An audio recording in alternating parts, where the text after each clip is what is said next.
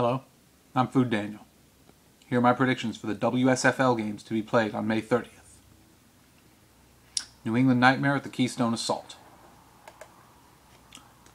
Well, the Nightmare played at the Assault on May 9th and the Assault won 24-6. So I predict the Assault to win this game too.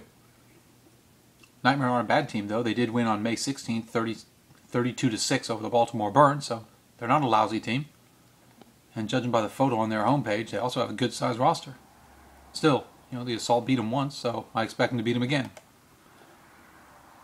West Virginia Wildfire at the Cincinnati Sizzle. Wildfire already beat the Sizzle once this year, so I expect the Wildfire to beat them again. And I'll always root for my Wildfire because I love my West Virginia Wildfire. Yes, country roads. Atlanta Heartbreakers at the Tri-Cities Thunder. The only game of Atlanta's I'm aware of was when they lost 80-something to 6 or whatever. I can't even remember who it was to. The Southern Valkyrie, I think. So I guess I predict Tri-Cities Thunder.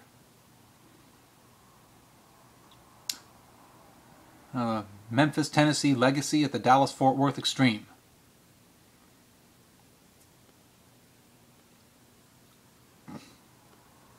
I don't know much about either one of those teams.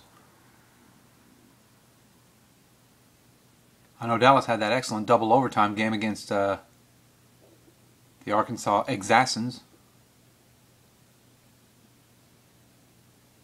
I don't know, so I guess I predict Dallas. They're a home team, so they don't have the roster attrition. Gotta bear with me, folks. The league site isn't up, and a lot of these teams either don't have sites, or if they do have sites, they never update the site. So it's hard to know much about these teams. There is one game in the W8FL. There's some hot 8-on-8 action. The Cape Fear Thunder at the Southern Valkyrie. The Cape Fear Thunder, one of the teams that does update their site after each game. It shows that they lost to the Southern Valkyrie on April 18th by a score of 42-14. That's a pretty decisive loss. So I guess I predict Southern Valkyrie to win again, especially because it's a road game for Cape Fear.